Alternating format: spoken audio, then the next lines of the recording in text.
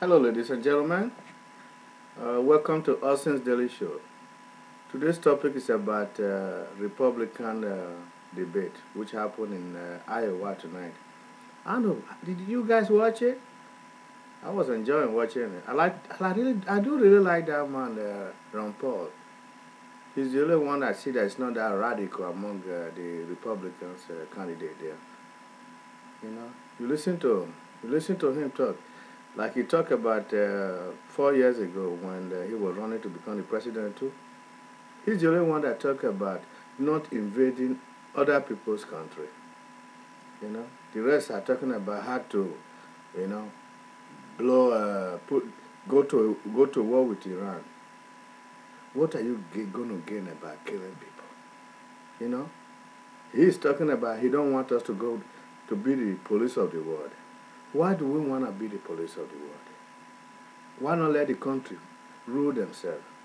You know, there's such thing as diplomacy.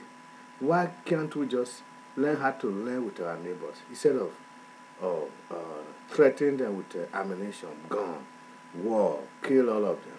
You know, we went to Iraq for no cause. You know,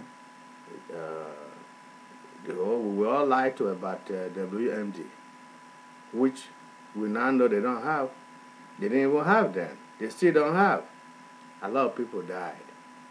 You know, thousands of people died over there in Iraq, and we have a lot of thousands here that died over here. If we send our kids to war, we want them to die for a cause, not for people trying to just make money off other humans. You know, you guys just forgot that quick? Do you remember when President Bush and Dick Cheney were there? You can't even go to other countries with American passport. Now we have that liberty. Now we can go with it without, you know, scared of our life, without being intimidated, thinking about somebody's going to lynch us.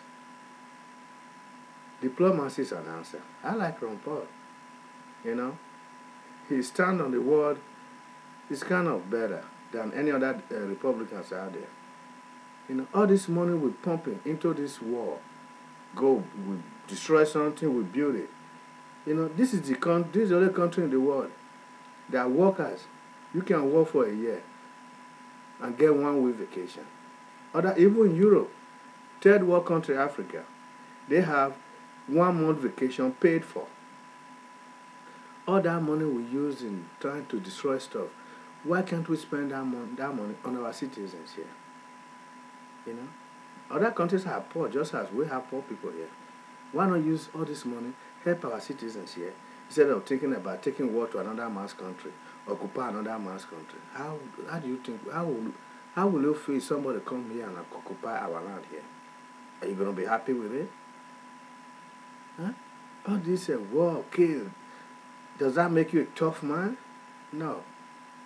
Do you see how Muammar Gaddafi was taken down? It was done by US. But guess what they use? Diplomacy. You know, we don't have a bad name by the international world, the Arab world, any other country, because diplomacy, common sense was used. We stayed behind under the umbrellas of the Europeans, the French and the English and all the rest people, and took him down. He's dead, he's gone. You know, people supported that idea. If you like, criticize the president as somebody who don't have a real action. That's an action there. You know, when he was contested, he said he was going to go to Pakistan if Bin Laden is there, he's going to go there and kill him, and he did it. Give the man a credit.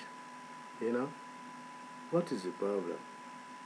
Whoever ruled this country and made the country a better place for everybody, that is what we should all support, instead of fighting unnecessarily.